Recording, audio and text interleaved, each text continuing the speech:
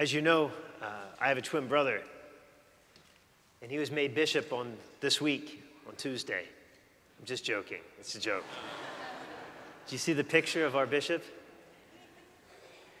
People said we looked the same because I went to the seminary where he was in charge of.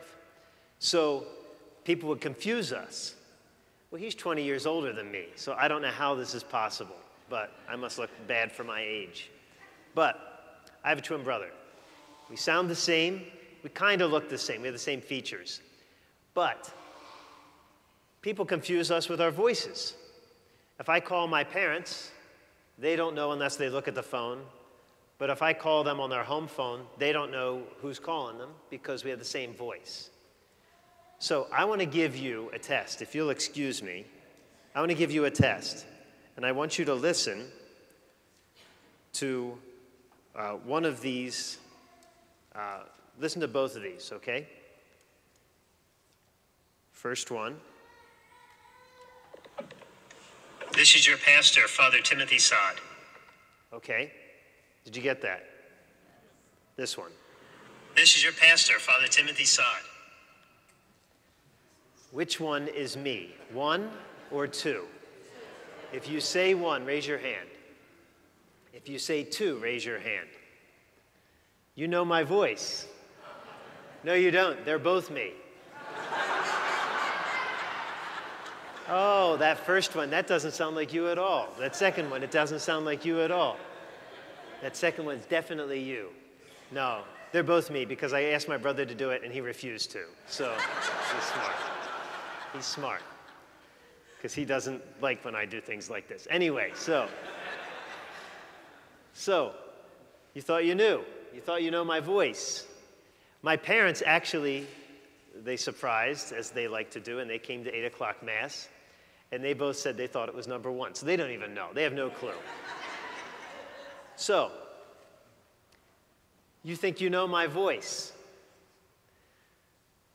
Jesus says in the gospel, my sheep, they know my voice, and they follow me.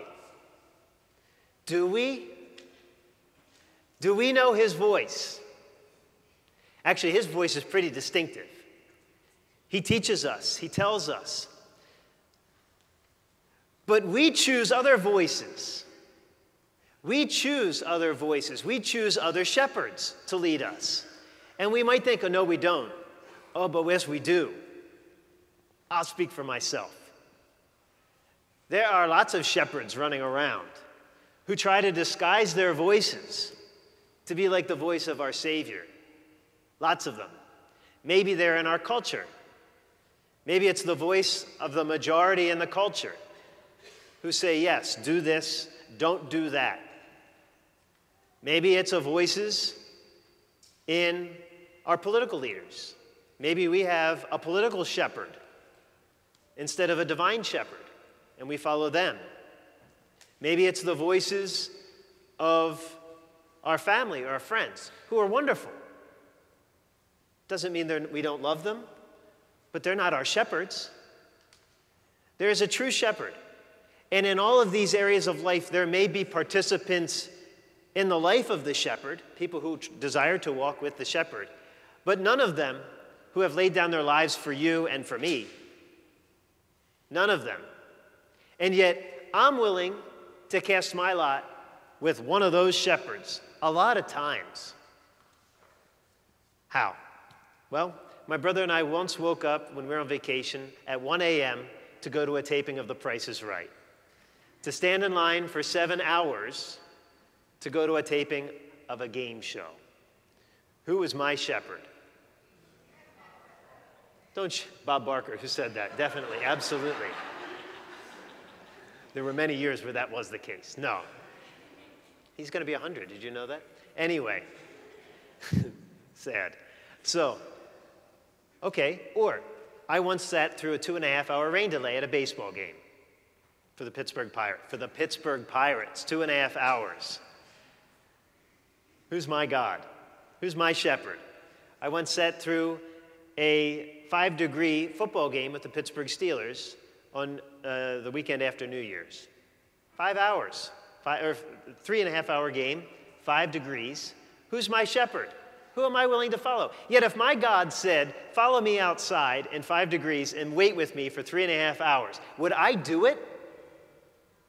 I don't know. Would I sit through 2.5 hours rain delay? I don't know. Rain delay with God. There's no rain delay with God. There's just raining. But would I sit with him in the rain for 2 hours, 2.5 hours? I don't know. Would I get up at 1 a.m. and spend 7 hours with him? I would hope so. If I knew it was God, if I knew it was his voice, right? But we a lot of times follow the shepherd who we choose and follow them because their voice sounds really comforting. Their voice sounds, oh, it sounds good. And we follow. We mistake the voice. But the good news is, brothers and sisters, you followed the shepherd to where you're sitting right now. You follow the good shepherd so that he may give you his life. That doesn't make us better than anybody else, but it makes us understand who we are following. Because in this place, you will receive eternal life. None of those other things, none of those other areas that we follow will we receive eternal life. None of those shepherds bring us anywhere where he can. And yet we follow them. We throw our lot in with them. We put a lot of money into them. We do all these things. But none of them can give us anything. Jesus tells us the other things that consume us, even while they may be good, are thieves and robbers because they destroy and take away eternal life from us. Because we are seeking eternal life in things of this world. Not possible. But here we are on this awful day when a lot of people stayed in bed. But you followed the voice of your Savior to receive his life. The only thing today, the only person today who can give you that, and you are here. And praise be to God for that. At this Mass and this week, let us ask for clarity so that we can hear the voice of our Savior, the voice of our shepherd, and have the courage to follow him when there are so many other imposters out there who seek to let us follow them. They lead us sometimes into sin, sometimes into good things, but never into eternal things. Only he does that.